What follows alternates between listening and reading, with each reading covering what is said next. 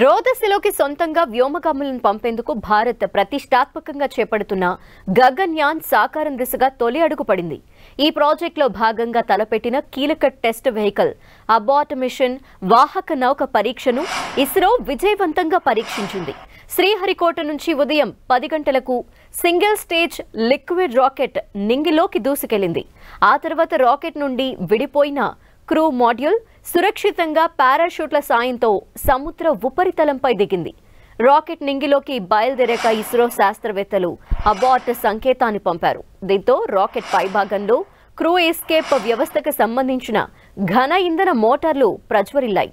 దాదాపు 12 కిలోమీటర్ల ఎత్తులో క్రూ ఎస్కేప్ వ్యవస్థను రాకెట్ నుంచి వేరు చేశాయి. 17 కిలోమీటర్ల ఎత్తులో crew escape module, crew module పరస్పరం విడిపోయాయి. ఆ తర్వాత డ్రోగ్ పారాచూట్లు విచ్చుకున్నాయి. సెకనుకు 8.5 మీటర్ల వేగంతో క్రూ మాడ్యూల్ సురక్షితంగా బంగాళాఖాతంలో దిగింది. తొలుత TV-D1 ప్రయోగాన్ని ఉదయం 8 గంటలకు చేపట్టేందుకు ఇస్రో ప్రయత్నించింది. అయితే సాంకేతిక లోపం తలెత్తడంతో చివరి నిమిషంలో ప్రయోగాన్ని నిలిపివేశారు. అనంతరం ఆ లోపాన్ని గుర్తించి సరిచేశారు.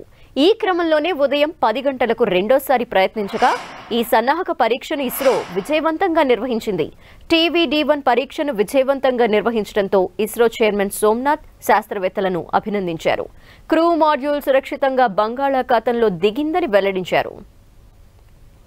And has moved a step closer to the prestigious Gaganyan mission. We take leave from you. Do continue to की घोषणा कर दी गई है। क्रू मॉड्यूल को सुरक्षित टचडाउन करा दिया गया है। बंगाल की खाड़ी पर सकते हैं खुशी की लहर। वैज्ञानिक उद्देश्य प्राप्त कर लिया गया है। अब आपको संबोधित करेंगे इसरो अध्यक्ष Shri S Somnath. ISRO has achieved గగన్యాన్లో భాగంగా 3 వ్యోమగాములను నేల నుంచి 400 కిలోమీటర్ల ఎత్తులోని కక్షలోకి పంపాలన్నది ఇస్రో లక్ష్యం. 3 రోజుల తర్వాత వారిని భూమికి రప్పిస్తుంది. 2025లో ఈ యాత్ర జరిగే అవకాశం ఉంది. ఆ దిశగా కొన్ని కీలక పరిజ్ఞానాలపై కొన్నేళ్లుగా ఇస్రో కసరత్తు చేస్తోంది. ఇప్పుడు వాటిని గగన తలంలో పరీక్షించనుంది. మొదటగా TV-D1 పరీక్షను నిర్వహించింది. ఇందులో క్రూ ఎస్కేప్ సిస్టమ్ సమర్థత, క్రూ మాడ్యూల్ పనితీరు, వ్యోమ నౌకను క్షేమంగా కిందకి తెచ్చే డిసెలరేషన్ వ్యవస్థ పటిష్టతను ఈ సన్నాహక పరీక్షలో పరిశీలించారు. అలాగే సాగర జలాల్లో పడే క్రూ మాడ్యూల్ని సేకరించి తీరానికి చేర్చే కసరత్తును ఇస్రో పరీక్షిస్తోంది. बंगाल की खाड़ी पर सकते हैं खुशी की लहर। वैज्ञानिक उद्देश्य प्राप्त कर लिया गया है। अब आपको संबोधित करेंगे इसरो अध्यक्ष Shri S Somnath. ISRO has achieved a successful test vehicle flight and has moved a step closer to the prestigious Gaganyan mission. We take leave from you. Do continue to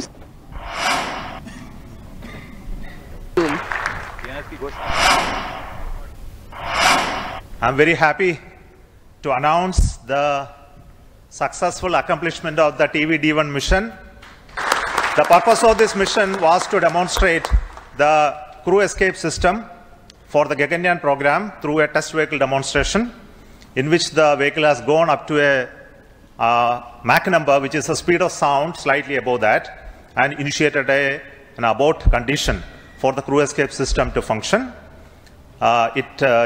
The crew escape system took the crew module away from the vehicle, and subsequent operations of the crew module separation from the crew escape system, all the parachutes opening, and touched down in the sea at the required velocity has been very well accomplished, and we have got confirmation of the data of all of this.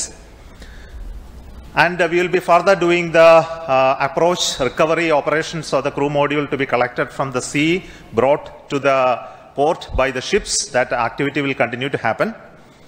Till now, based on the data, everything has performed very nominally and perfect. And we will come back with more analysis and data of this mission on recovery of the crew module, which is happening now. We are having views from coming from the sea, from the drones, cameras.